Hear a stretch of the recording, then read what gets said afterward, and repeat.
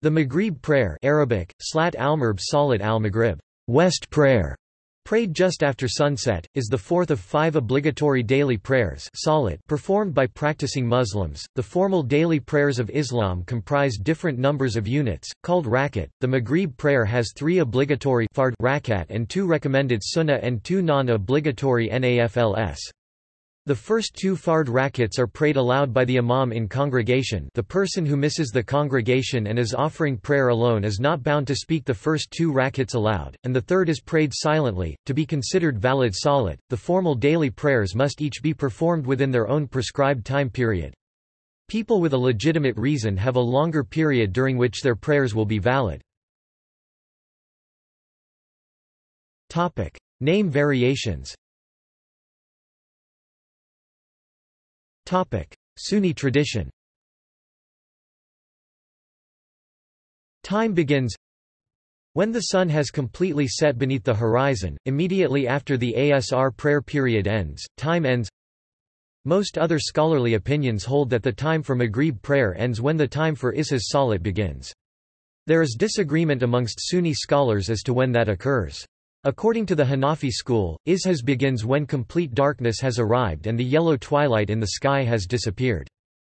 According to a minority opinion in the Maliki school, the prescribed time for Maghrib prayer ends when the red thread has disappeared from the sky. In another opinion of the Shafi'i school, the disappearance of the red thread marks the end of the period of necessity. These times can be approximated by using the sun as a measure. When the sun has descended 12 degrees below the horizon, it is approximately equivalent to the disappearance of the red from the sky.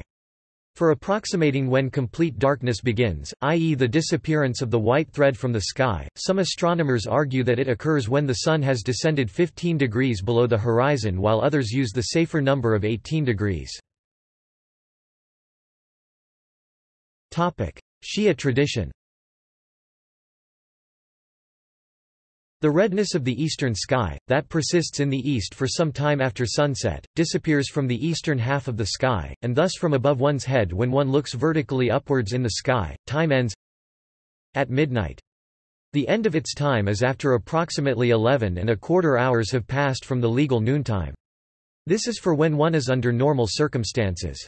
However, in the case of one who was asleep, or forgot to perform the prayer, or was coerced by extraordinary circumstances or factors beyond his control, or in the case of woman whose prayer was delayed due to menstruation, the end of the Maghrib prayer time is Fajr. Despite the relatively long period in which valid prayers can be recited, it is considered important to recite the prayer as soon as the time begins.